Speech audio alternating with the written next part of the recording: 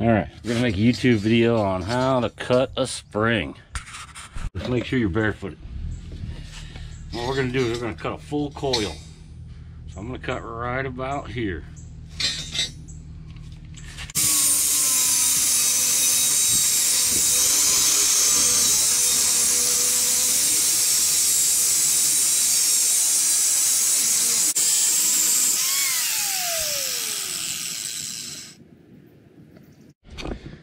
All right, now we're gonna let the spring cool down. I don't want to put too much heat in it. It's cold here. It gets warm. Oh, it's getting hot here. So, yeah, we just don't want to get any heat in the spring to change its temper. So this won't affect much, but the next cut will generate a lot of heat. All right. So what we're gonna do, we're gonna cut in half, level. What we're gonna do is try to make it run this whole length right here down to 0. You can see that. So basically, just gonna flatten the top of the spring off so it's more like the bottom.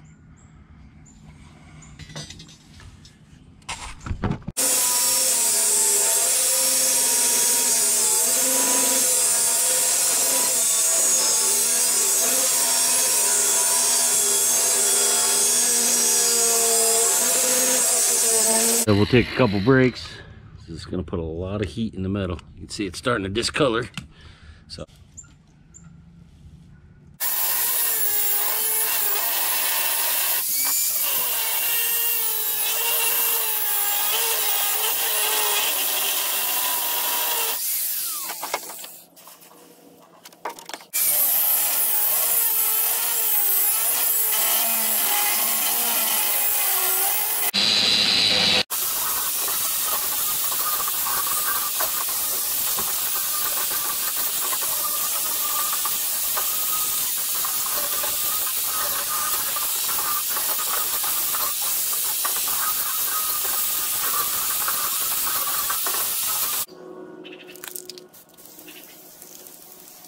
all right, turn the spring over. You can see it looks good from below, still black from the top.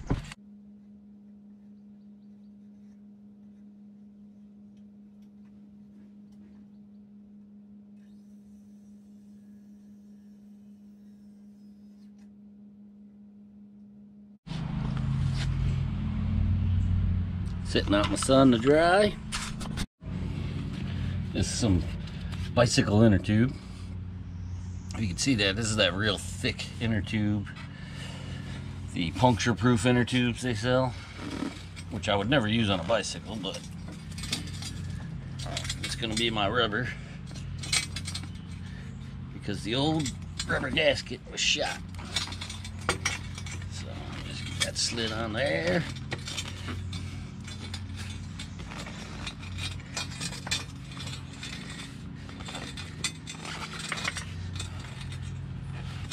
This really helps with the metal to metal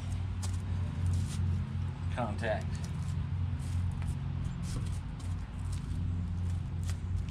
Nice little isolator.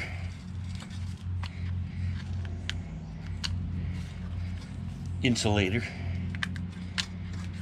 These are about the dullest tin snips. There you go. Well, that's it. Springs in. You can see in the very front of the lower control arm is there's a notch. That's where the beginning of the spring needs to sit. That looks pretty good. Nice red spring. Got a fairly new white shock in there. There you go. Drop spindles installed. Cotter pins are all on. Everything's been greased.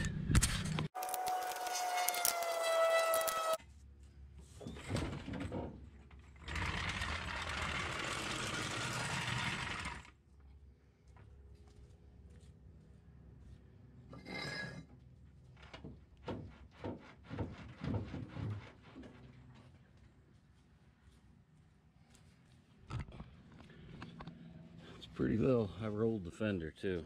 Tuck that edge in. Pretty darn low. It's as low as I care to go for now.